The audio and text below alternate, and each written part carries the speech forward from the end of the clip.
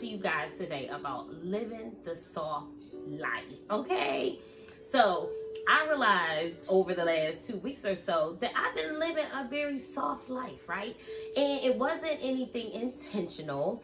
It was just something that I kind of stumbled into, like I always do. You know what I'm saying? So let's talk about living a soft life. Okay, so what does living a soft life mean? Okay, so in my opinion, I don't really know, what social media deems as living a soft life. But I'm gonna break it down, the Regal Essence way. So anyway, oh my goodness. So you guys, I'm so excited to just jump right in. Let me tell you who I is.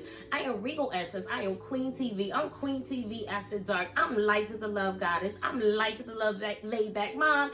I'm your ray of sunshine in the afternoon time. I'm your crystal healer and dealer.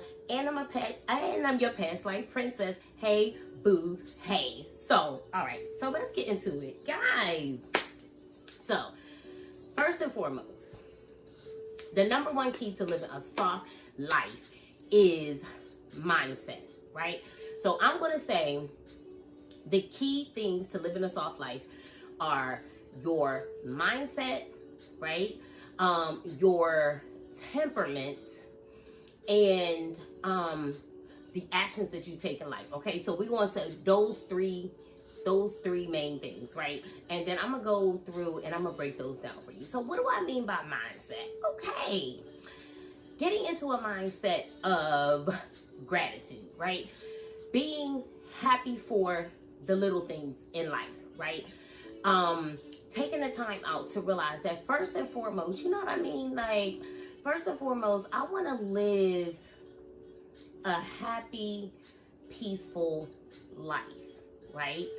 In whatever phase in life that I may find myself in. So whether I'm exactly where it is that I want to be in life, whether I am in the middle of my journey, at the end of a journey, at the beginning of a journey, you make it up in your mind that, you know what, I want to live a happy, peaceful life, right?